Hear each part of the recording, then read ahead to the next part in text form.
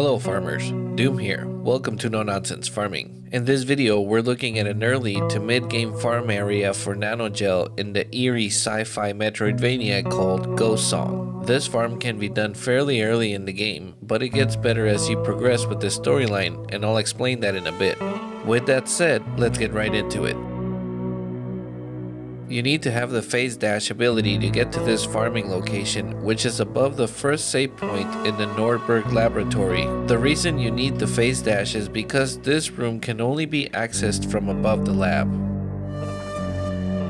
From the save point, jump up to the room above and kill the blobs to the best of your abilities. Collect your nanogel and drop down and jump up again to rinse and repeat. The cool thing is that for some reason, this screen switching resets this set of enemies, unlike other enemies that need you to rest on the save point. So even though this is an early game farm, it's also an early mid game farm because of that. This farm can be a lot more fruitful depending on the weapon mods you have, since you could technically run it faster. Having the nano boost and the 5-finger modules makes the most fruitful experience because it helps you boost your nanogel output and it helps you attract it much faster.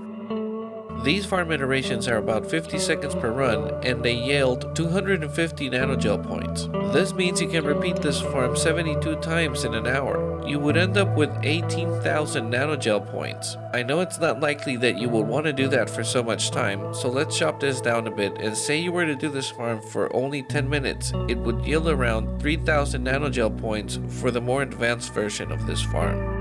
Thank you for sticking to the end of the video.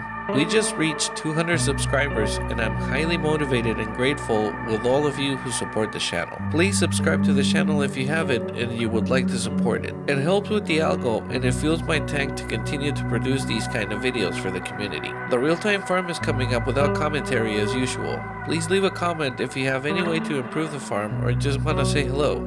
That's it for me, thank you for watching and see you in the next farm.